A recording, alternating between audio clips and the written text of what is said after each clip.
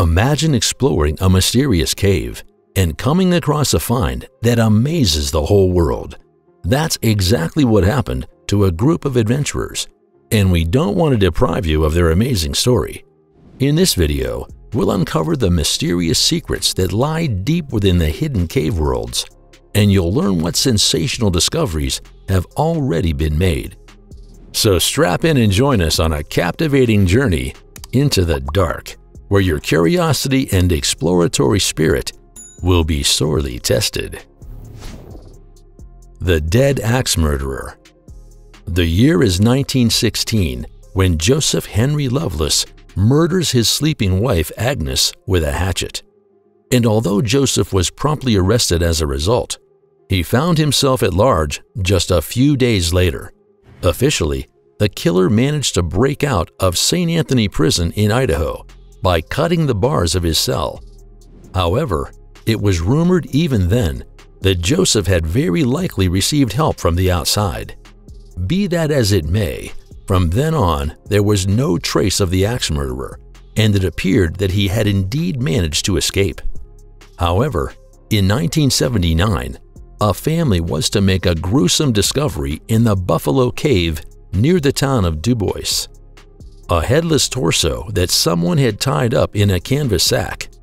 And although a hand, an arm, and both legs were recovered from the cave in subsequent years, it would take until 2019 before the dead man's identity was finally deciphered. One DNA test from Lovelace's 87-year-old grandson later, it was determined that these were indeed the bones of the escaped killer.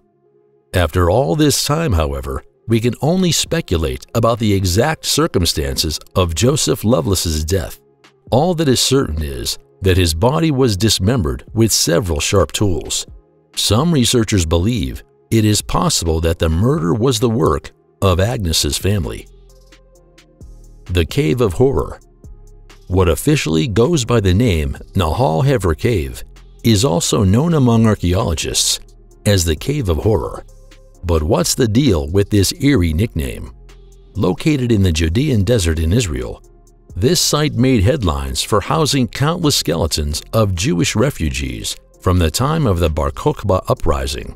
Thus, between the years of 132 and 136, the Jewish inhabitants revolted against the Roman foreign rulers, and although the Romans initially suffered heavy losses, the revolt ended with the killing and enslavement of most of the population. Thus, in the 1960s, the skeletons of 40 men, women, and children were also recovered from the Cave of Horrors. Furthermore, the researchers also came across other significant artifacts here, including fragments of letters, coins, and copies of biblical texts. But that's not all. In 2021, experts discovered a 6,000-year-old remains of a partially mummified girl in the cave.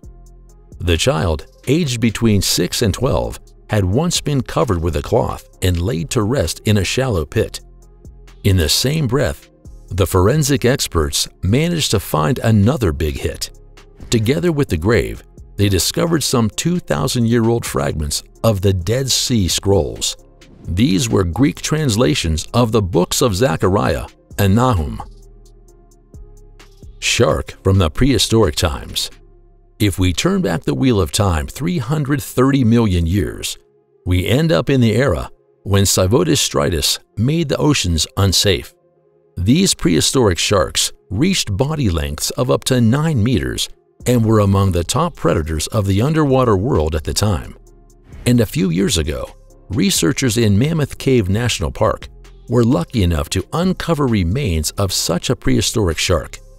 Located in the state of Kentucky, the enormous Mammoth Cave, with an extension of over 675 meters, is the largest cave in the world. After the experts had tracked down the fossilized teeth and cartilage of the prehistoric fish here, they were completely overwhelmed. So the examination of the jaw shape alone can help find out more about the way of life of this species, and to classify it more precisely in the superordinate shark family tree. The Cannibal Cave. It's a realization that is both disconcerting and disturbing. 14,700 years ago, our ancestors ate other people. The gruesome finds recorded in Gough's Cave in the English county of Somerset leave no doubt about this. For example, experts recovered several human remains in the cave, including a teenager and a 3-year-old toddler, that showed clear signs of cannibalism. While many bones had been nibbled and chewed and possessed cut marks, 3 skulls were even said to have been carefully fashioned into vessels. Now, one might think that, as a result of a severe famine, the inhabitants of Gough's Cave at the time knew no other way to help themselves than to pounce on their fellow species. But this is not true. Cannibalism was not practiced out of desperation, but as a part of a ritual. For in fact, bones of horses, deer, chickens, and hares were also to be found in the cave, which is why the food supply must have been anything but scarce. And also, the conscientious processing of the human remains indicates that the prehistoric cannibalism was not merely due to the satisfaction of hunger. A scientific analysis showed how conscientiously the skulls were prepared. According to this, shortly after death, the skulls were carefully freed from soft parts such as the tongue, eyes, and lips. After the subsequent removal of the facial bones and the base of the skull, the remaining remains were shaped into shells. Nowadays, it is not easy to reconstruct the reasons for this bizarre practice. However, since the skeletons showed no signs of violent impact, some experts speculate that the people were eaten only after their natural deaths, possibly to honor the deceased. Intoxicated cave visitors. Experts have debated for several decades what role mind-expanding substances played in the creation of cave paintings. A depiction immortalized hundreds of years ago on the walls of California's Pinwheel Cave is now expected to help shed some light on the historical mystery. Researchers agree that the painting depicts a hallucinogenic datura. What's more, not far from the painting, the experts also came across some fiber remains of the same plant.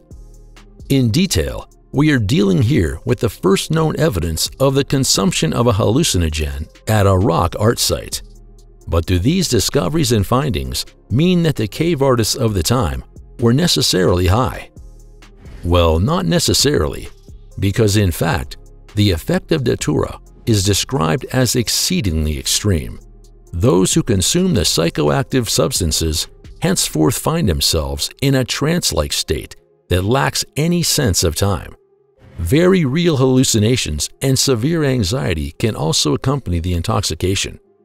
In view of this, it seems unlikely to scientists that the artists were under the influence of this debilitating effect when they produced their works.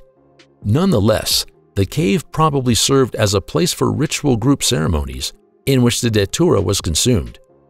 Furthermore, hunting tools, bone remains, and implements testify to the fact that the site was used not only for intoxicating gatherings, but also for other purposes. The Crone. Shortly after 2 hikers decided to leave the official trails in the New York Catskill Mountains, they unexpectedly found themselves at the entrance of a small cave. Inside the natural cavity, the men then came across something that made their blood run cold. A bizarre little wooden figure that someone had driven a rope around its neck and 6 small nails into its head. In the end, however, curiosity was stronger than fear, which is why the hikers took the eerie object home with them without further ado. But soon after, some strange occurrences are said to have happened in their house. From muddy footprints to the acrid smell of stagnant pond water, to an incident that made the hikers regret their decision. Thus, on the 7th day after the discovery, a frightening shadowy figure appeared in the living room, sitting huddled in a corner, staring at the men with its blood-red eyes. Henceforth, the mysterious creature was christened the Crone, after the men gave the wooden figure to a museum of paranormal and occult. The disturbing events also stopped with a thud. The Hobbit Cave. The Liang Bua Cave on the Indonesian island of Flores or the home of the prehistoric hobbits.